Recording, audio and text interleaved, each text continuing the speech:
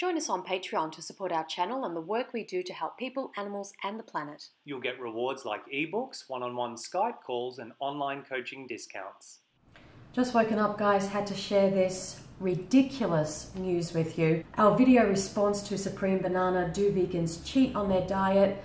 That video has been age restricted by YouTube, so that means some twit watched our video, didn't like it because it was too graphic, and decided to report it to YouTube. So what are the ramifications of this? Well, there are three main ones. The first is that it's age restricted, and so now people have to be signed in, and obviously it limits the audience that can actually view the video. You have to be 18 plus. Exactly. And then it's also now going to be limited where YouTube will promote the video in terms of recommended videos. And so much of our traffic comes from those recommended videos, so you lose a huge audience. And then thirdly, we can't monetize it. So was the video violent? Did it show violent footage? Yes, it absolutely did. Why? Because that is the truth. That's what actually goes on. This video was for educational purposes. No, we're not encouraging violence, obviously. We get people saying to us all the time, no, don't show me, please put a warning, you have to warn people. And no, we didn't put a warning in that video. Why? Because we want to reach people that are not vegan. When these videos are in the recommended list, when someone's watching YouTube, if they're a meat eater and they see this video come up and it's an interesting topic and it's being recommended to them, they're likely to click on it. They're not likely to click on it if it says warning graphic, because what meat eater wants to watch a warning graphic video from a vegan channel? They're not going to click on it. They want to keep their heads stuck in the sand. So if you don't want to watch it, if you find it difficult, too challenging, you don't need it, you've seen it before, fine, don't watch it. Click off the video, fast forward the video, unsubscribe from the channel. We don't care if you leave our channel altogether. We don't need your one view if you're going to do this. I mean, it's just a huge ramification.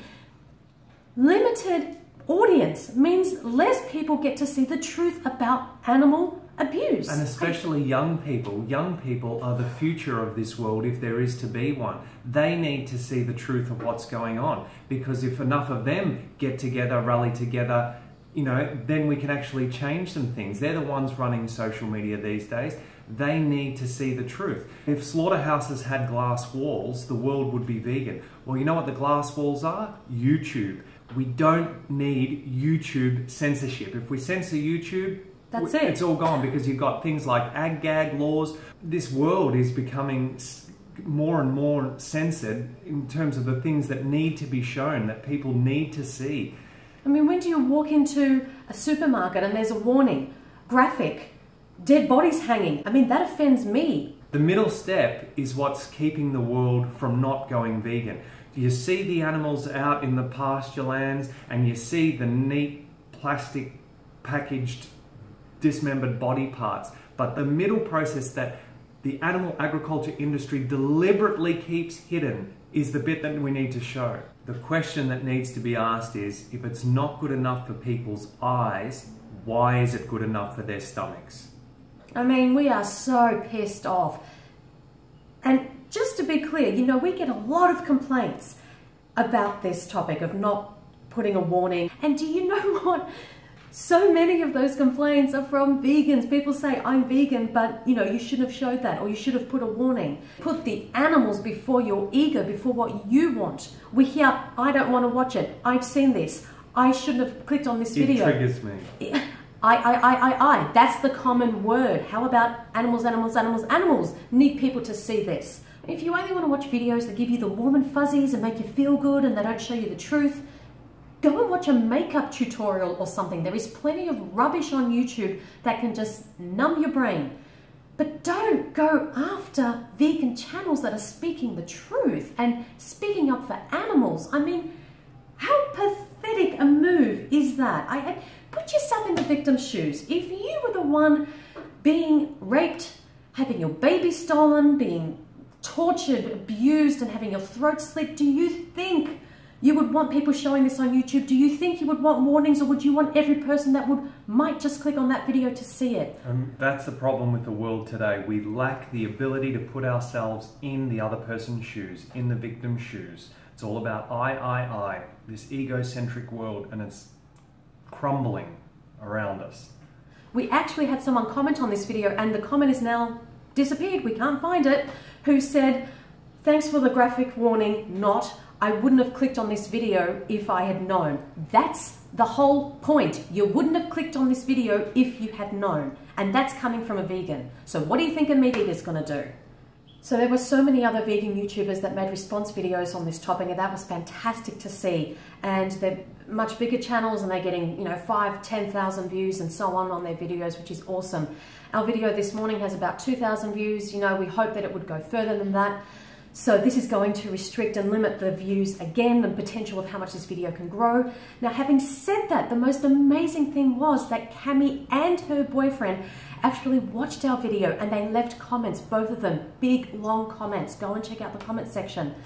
Amazingly, they thanked us for the video. They said, "Thank you for your approach, we learned something." They hadn't seen those documentaries, they hadn't seen the footage. And now they're planning to watch those documentaries to educate themselves about the ethics. So our video that has been restricted, that was so bad apparently, actually educated the very person and people that we were, you know, making it for. It worked. That's how effective it is. But now, because one person decided, "I don't want to see it, you should have warned me, I'm going to report you." Well, congratulations. Really wonderful, wonderful effort. It is, I'm repulsed. I'm actually repulsed. I didn't sleep last night. We worked on that video from 7:30 on Sunday morning until 6:30 in the evening is when it went live.